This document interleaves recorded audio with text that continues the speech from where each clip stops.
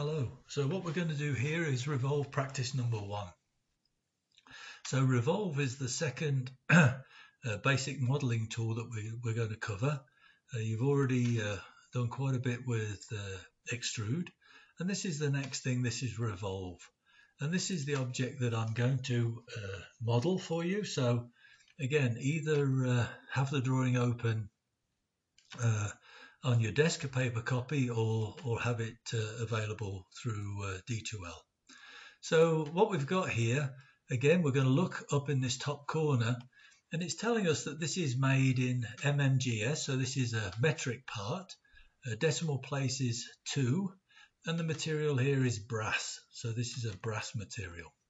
All right, and this is one of the tower parts. You've already done the tower base as an extrude exercise, and this is the spire. So that's as far as we've got. So what I'm going to do is just go to SolidWorks. I'm going to open a new part, and I know I'm fortunate in the way my SolidWorks is set up. It defaults to MMGS, and I also know that it defaults to 2 decimal places, so that's good. So if you look at your object, your drawing, I'm sorry, if you look at your drawing, you can see that basically what we've got there is a section of the front view and then a top view. Okay, we've got a section of the front view and then a top view. So what I'm going to do is I'm going to open a sketch, a new sketch on the front plane.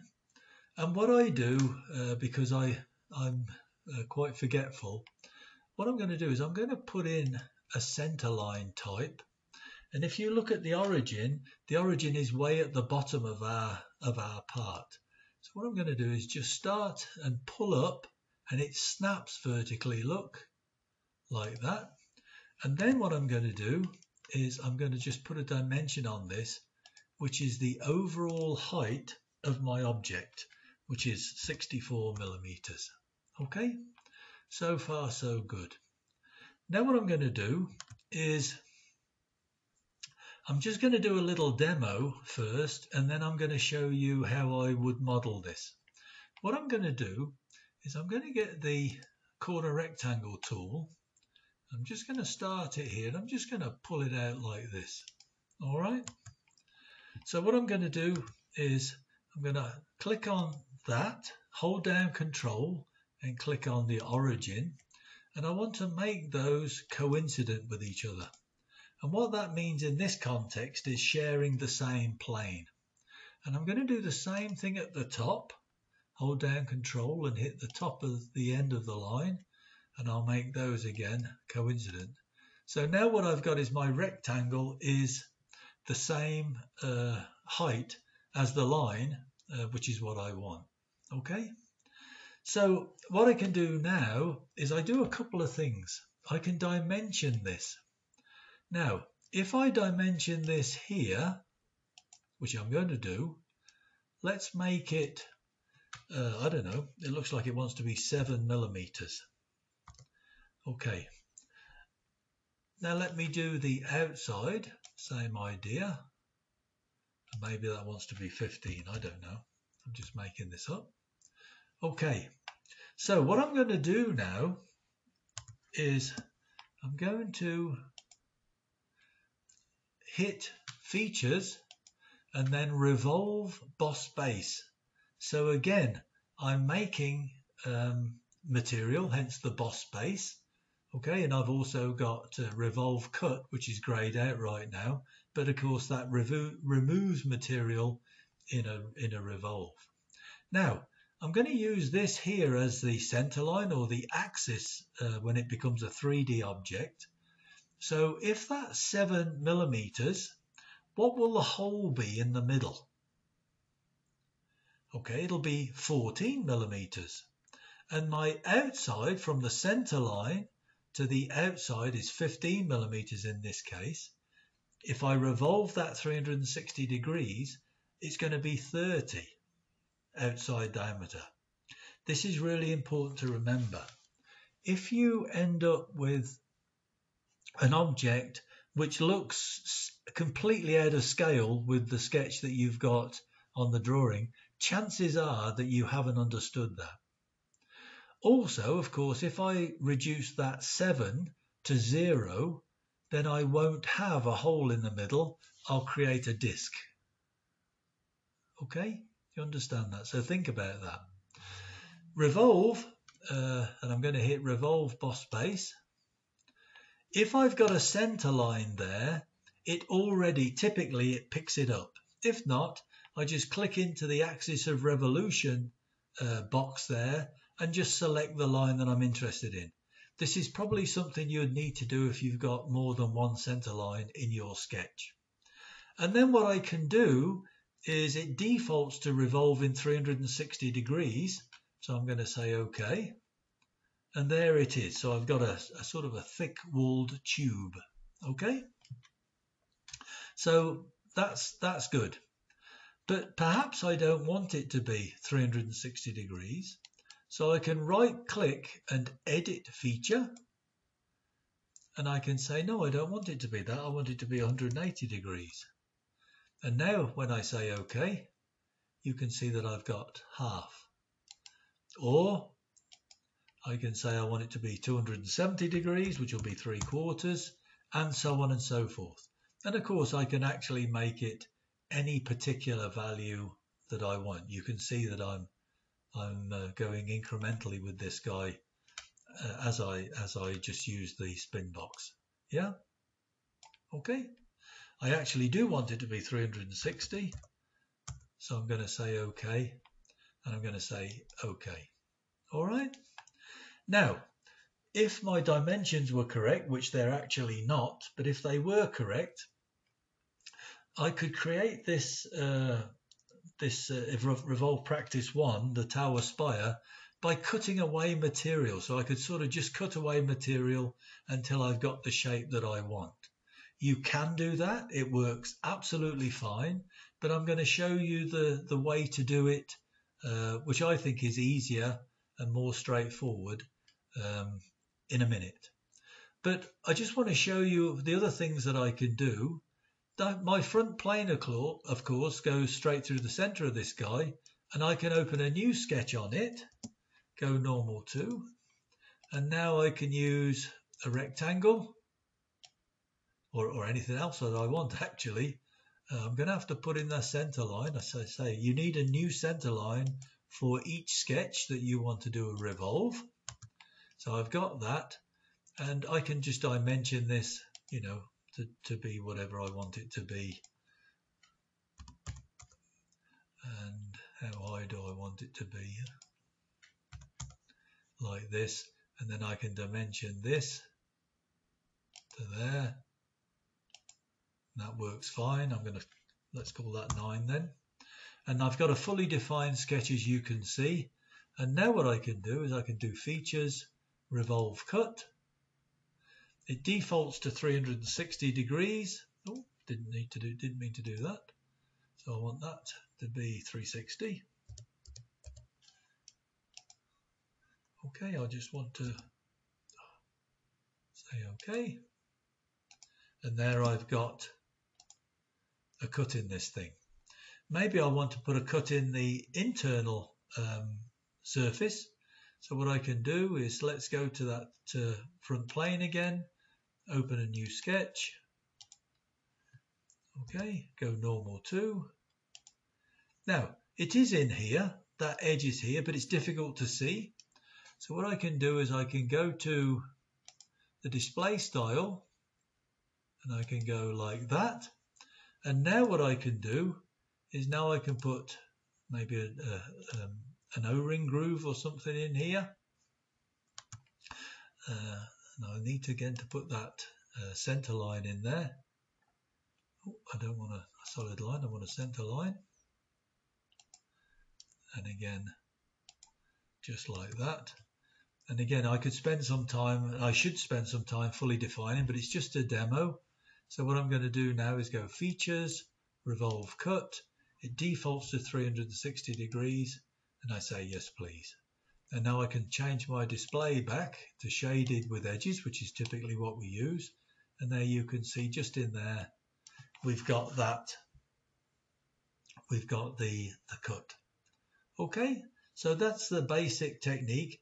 It's very similar in the way it operates to the way extrude works, but instead of extruding outwards from a sketch a particular distance, what you've seen here now is I still use a sketch and I use a center line, and it's an angular value. It's an angular value. All right.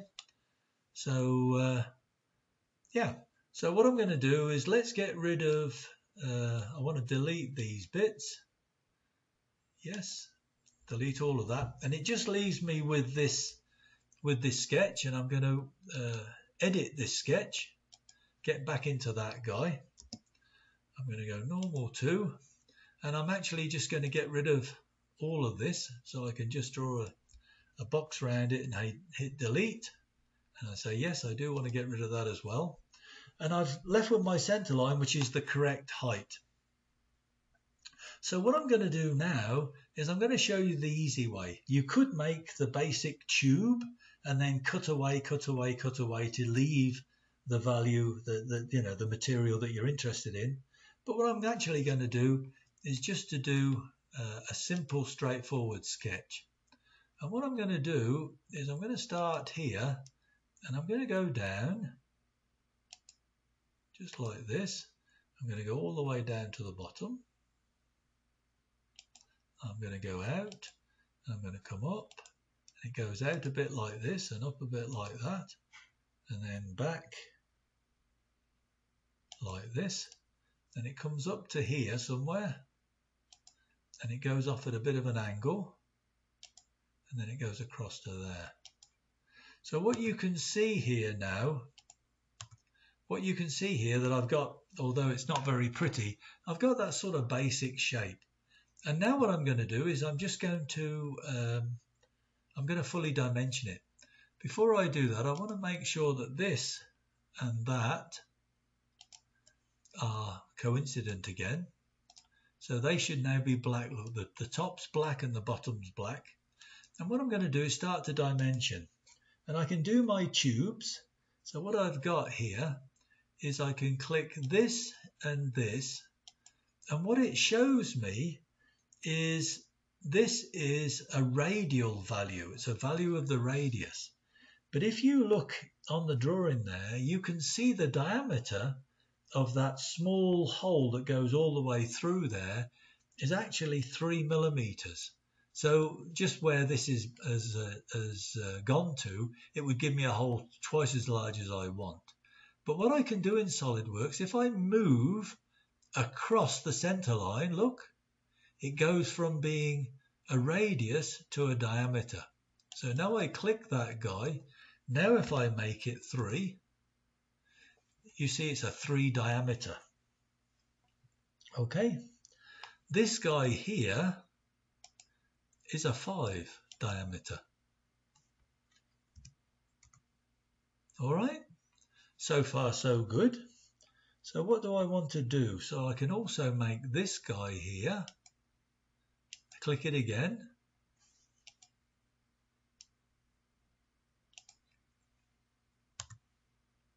Just hit escape. And I want that there to be 35. This is what Chris would call cattywampus. So you can see this is the wrong way around now. So all I need to do is just move that guy so it's correct. So far so good. I'm going to come back to that. You know what? Why don't I just do it now? I can hit the dimension. So I want to go U to U. No, I don't want that.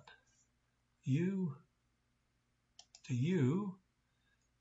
When I click on two lines like that, it gives me an angle between them. Click to drop that guy, and I want it to be 59 degrees. If you're wondering, well, why is it 59 degrees? Because our typical drill point, and that's all this is 118 degrees included angle. So that's why that is what it is. So far, so good. So let's continue. So this bottom diameter here is, again, it's a diameter, and it's 12.97. Okay, that's that one. And then the diameter of this guy is 15.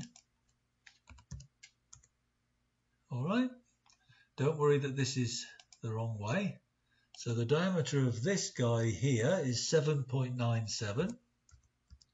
And you can find all this, of course, on your drawing. All right, so that's gone a bit cattywampus. This here needs to go in there a little bit. All right, so what do we need? So we need an angle.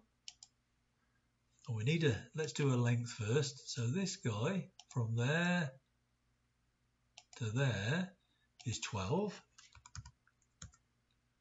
And then the angle from there to there is 5. Okay, so that's good. So the blue bits, we just got some heights here. So this here is 3. Okay, and the height from the bottom there to there is 12. And everything now should be fully defined. Okay, so now all I have to do is to go to Features, Revolve Boss Base. It's found the center line, it looks good, and I say OK. You remember before, you think, oh, Lyndall's made a huge mistake. He forgot to put this fillet in the sketch, and I didn't. And what I'm going to do now is I'm going to put it in as a feature fillet. And the radius I'm interested in is 3. And I'm going to give it right in this corner, look, there. And I'm going to say OK.